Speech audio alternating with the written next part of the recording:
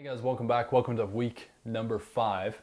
What I want to go through with you here today is just a little kind of overview about the things we talked about over the last 4 weeks to really just kind of get you refocused. So if, again, you did our 6-week kickstart, this is the start of week number 11 with us, hopefully for you.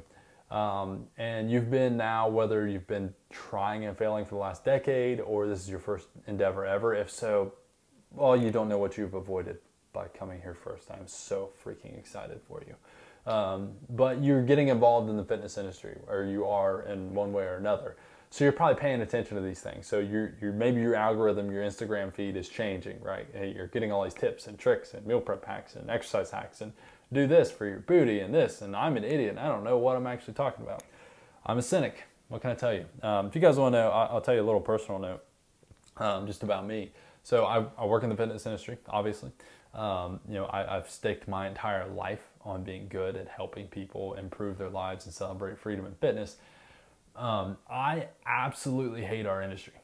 I can't stand it. I don't want to say that there's no good things about it. Obviously, there's a lot of good things I love about it. I love the power that it can carry.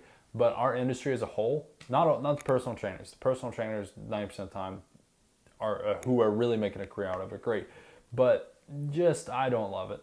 It sucks. It's a sucky industry. It really is. It's unregulated, which is a good and bad thing. We're going to talk about that actually a week from today in Buzzwords and Lingo, and you'll get a lot more of that. But it can be very, very distracting because there's so many things, right?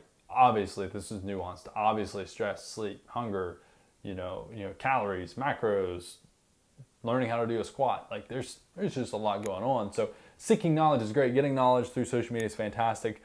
But I want to tell you the things that matter and everything else doesn't matter. I'm going to give you a short list of things that matter that I want you to think about this week. Or, one of them is going to pop in your head like that. That's the thing that I'm struggling with. Focus on that this week. That's all I want. That's all today's talk is. It was very short because everything else you're seeing and learning probably doesn't matter, right? If I want to get clicks and likes from you, if me making money and my livelihood is based on how many people like something and watch it and go, oh, I need more of this, I want to push you fear. If you don't do this thing, you're not going to be successful, so you better pay attention to me. That's the fitness industry, okay? So you get a lot of that. You don't get a lot of, all right, this don't really matter, but it's a cool little trick. So here's what matters. Your steps on average.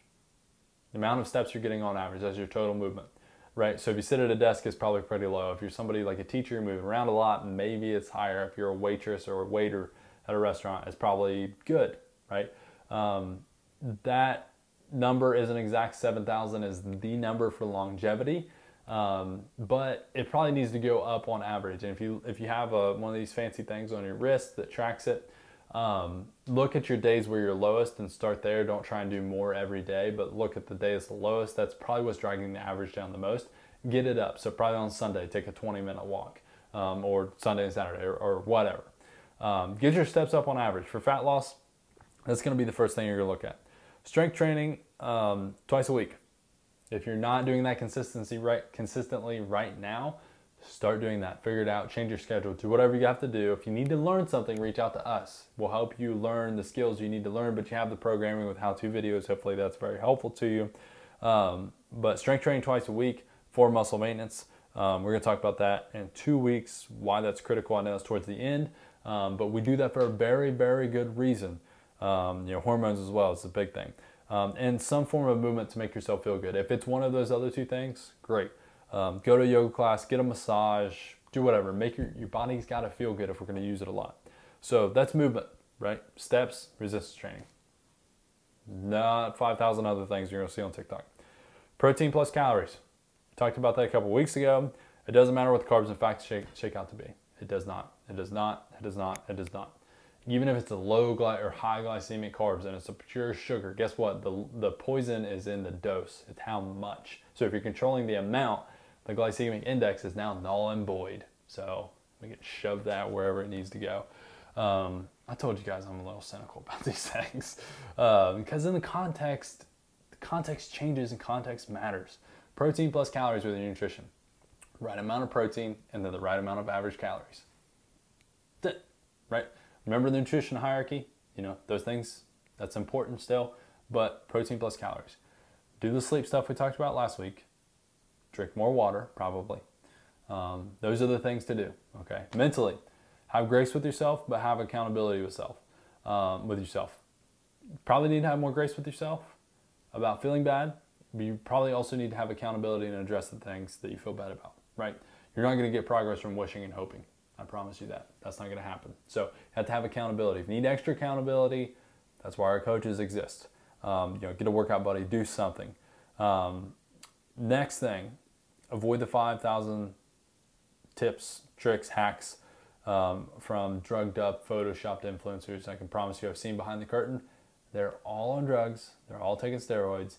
They're all photoshopping the crap out of their things, okay? Like 90% of people. It's so rare to find somebody that's legit. And that's why we love them when we do find them. So just stop worrying about all of those things that come towards you. And then the next thing is just to stay focused and keep doing little things consistently. Stop trying to make huge efforts.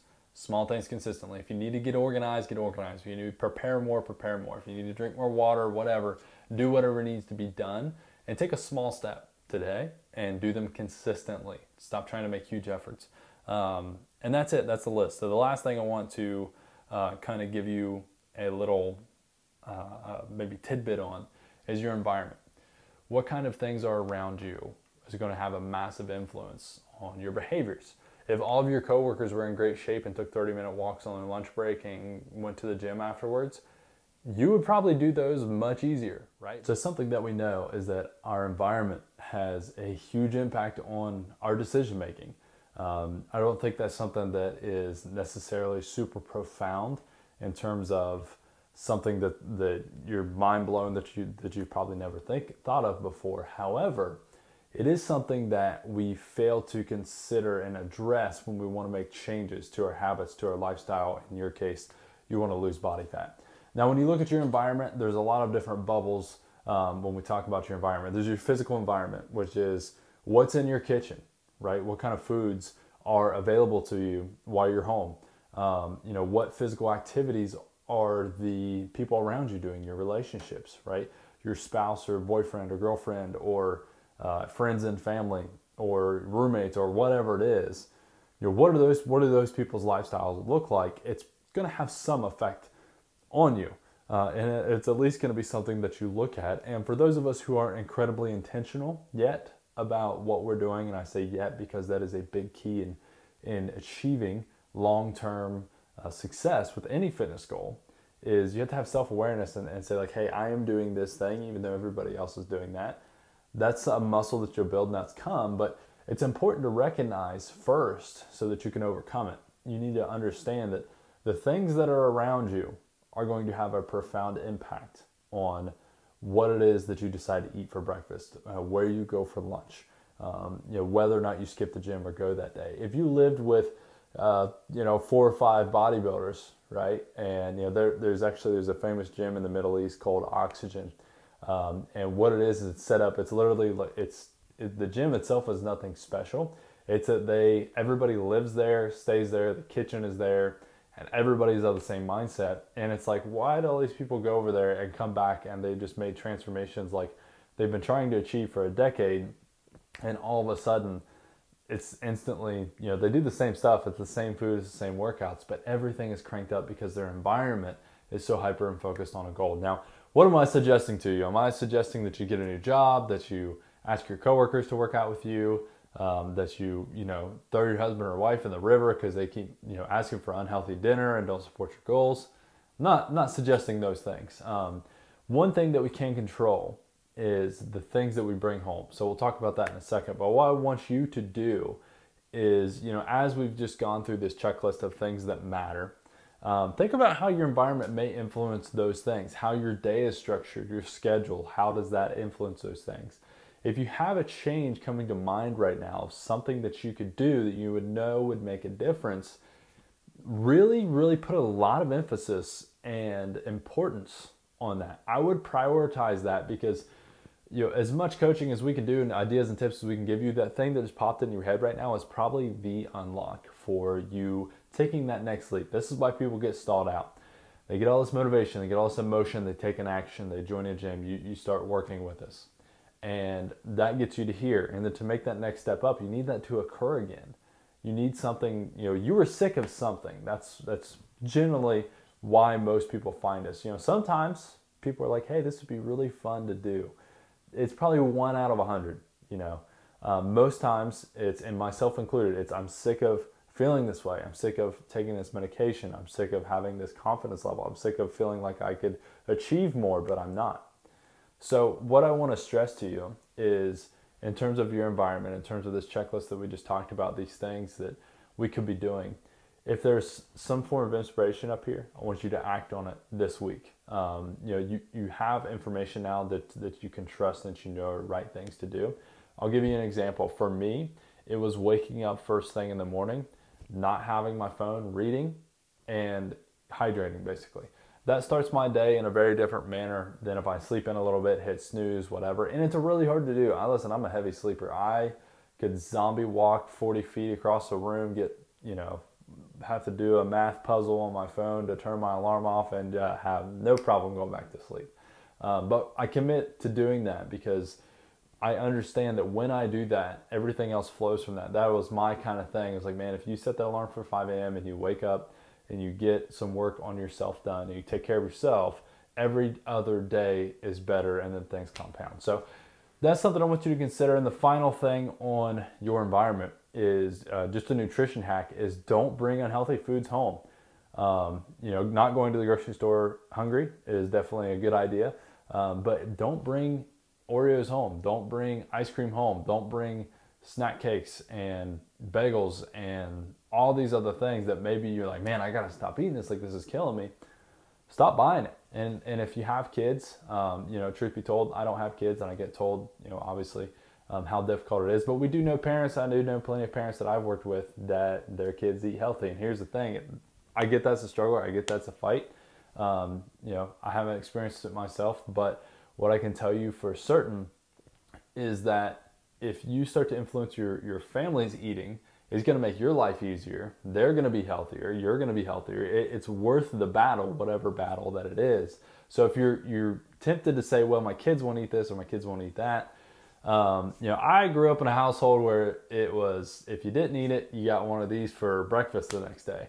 My parents didn't beat me, but it was very much not an option to go have a snack cake or something like that, or have dessert if you didn't eat your healthy food. So that's something that is very, very powerful that people avoid. They avoid that situation. So if you can, if you would, I know you can, if you would, when you go grocery shopping, when you look at a food and you're like, that's something that's not going to support my goals, don't put it in your cart and see if you eat it this week. I'm going to have a feeling that you have less problems eating that food. Now, what you will experience is you go, I'm hungry, now I have no idea what to eat, and I need to cook something. And that's a very good place to be. It is uncomfortable, but it takes discipline, and those are the decisions and the actions that is going to change your life.